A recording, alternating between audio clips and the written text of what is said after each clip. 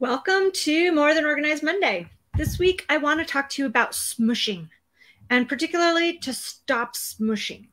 So, what do I mean by smushing? Is when you put so much stuff into one spot, you can't easily access the rest of the stuff. Pencil cup. Easy to grab my pink highlighter, my Sharpie, my Le Pen. But what happens if I add other pens to the mix? What if I keep stuffing it so full that I can't get anything in or out, and then I drop my letter opener or my staple remover, and then you go to grab something and you gotta fight and it all falls apart? That's what I mean by smushing. How do you make things easily accessible, right? So that's part of categorization. What if I just pulled out my fatter Sharpies and my magic wand? Did you know I had a magic wand? It's great for eliminating clutter. Okay, so now, one more. Two more. Now I have two cups right next to each other that allow me to access the markers when I need them and the pens and other accessories when I need them. Right there on my desk where I can reach them. Notice. Sorry. The video is always opposite. And if I look at myself to see what I'm looking at, I can't do it. So I often go to people's houses or offices, and this is what stuff looks like. There's stuff in front of stuff in front of stuff. So this is a little bit exaggerated, although not that much exaggerated. And it allows me to prove a couple different points by just looking at this assortment. They don't have a whole lot of things in common. There's sodas, there's laundry detergent, there's binders, there's a couple planners, there's my business cards, there's a ruler. But look what happens. If I go to get something out, I'm going to knock things over. We don't want that to happen. And so we have to move things from in front. Now, that's not always the case when they're in the way. Right here, I have a thing that doesn't get used very often. It's in front of my books because it's pretty to look at behind me while I'm shooting video. But it doesn't really have a purpose. It's just pretty, and I want it to look there. But I access these, and so I don't want stuff in front of them. So that's number one. How can you grab things that are easy to use? And then, don't want to roll over my earbuds. I can hang them on the side of my cabinet and on a handy dandy magnetic hook on the side of the file cabinet. Easy access, always know where they are. What happens when you containerize something like soda cans? I'm using my ruler like I'm a teacher in elementary school. I've never done that job before, just so you know.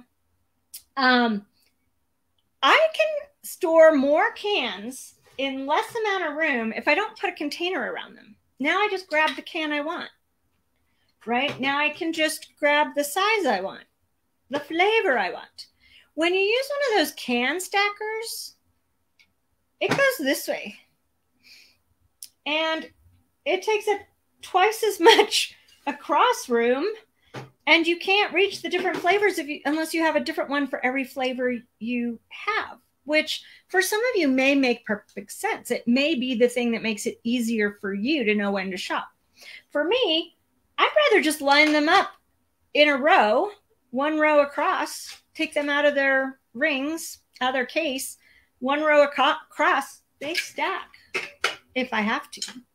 Takes up less room. Put a container around them, they tend to be slightly flared. Did you know that? Most bins are flared, so it's a different measurement on the bottom. This one is about 6 on the bottom, but it is, oh my gosh, I can't even use a ruler today. 7.5 across. So you lose a whole 1.5 inches of space if you put these side by side. So you want to look for things that are more straight up and down. This one's a little more straight up and down, but it's still got this dent in it that goes around. So know that sometimes using the container loses space on your shelf, right? So, and it makes it harder to get in. Take your rings off. It's easier to do it once when you are doing that. And this allows you to see how much space you're going to need. You can lay it in and see how many will fit. It looks like you might be able to fit 2 6-packs in here, but really you can only fit 10 cans. So that's the other thing to think about when you're storing things or putting a container around things. Is it really going to make your life easier? Is there something with a lid that you're never going to open to drop something in? Or is there something that you won't use because you have to open it and close it all the time? Easiest way to describe this is the difference between a binder, where you have to actually open the rings every time you need to put a piece of paper in. So binders are great for reference material. You create your own book that you can flip through and use.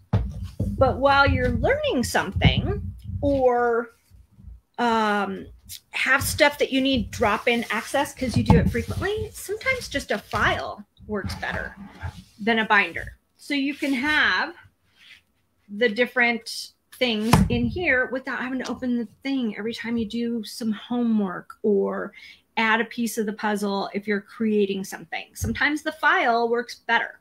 You just pull out the part you're working on. It has a holding spot. It goes right back where it went. I'm, of course, upside down and backwards, so it goes back. No problem. You know where it is. Takes up less or the same amount. Look, there's actually like 3 times more information in here than there is in here, and it takes up the same amount of space. All right, this is totally mislabeled, so don't look at it too closely. When it's just me, I don't need my labels to be as extensive as if I had other people working with me that needed to access information. But think about, is it space? Is it drop-in? Are you going to open the rings for the binder? That's the kind of thing you want to think about. And what I think about when I talk about smushing. Also, do you leave yourself enough room to put your finger in something to grab it off a shelf? Here was my other example. I don't put something in front. It's a bottle of stars. It goes up top, not in front. But how packed is too packed? Do you have an easy way to grab things, or do you have to squish things around to get your fingers in between? Your fingers take up space to grab things off the shelf, right? So think about that. This is what I mean about smushing. Just because there is more room doesn't mean it's going to make things easier, right? Storing more doesn't always make it easier. Sometimes storing less, using a little more space, actually makes the whole process more enjoyable. Think about your schedule. When you build in buffer time and transition time and drive time, you're not as rushed and not as hectic as if you schedule everything down to the exact minute, right? You have a little flexibility. All right. Last thing I want to talk about is, when does putting something in a container, decanting something, make sense versus not? If you're short on space, which one takes up less space? If your primary goal is to make it look pretty, this, of course. If you are crunched for time, neither of these is the best solution, because you have to take the jar off and you have to squeeze the lid, and I would use a different lid style if that were true. Or I might use liquid so the jar was easier to undo. So think about these things when you are setting yourself up in your workspace, whatever you're working on. Does this container make it easier? Does it take up less space? Can I easily grab the thing without moving 12 other things if it's something I use frequently? And is it something I'm going to bother to use? Will you be the kind of person that actually takes a lid off a hamper to put your dirty laundry in?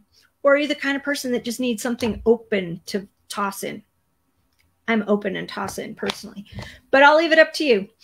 In the meantime, have a delightful day, and I'll see you next week.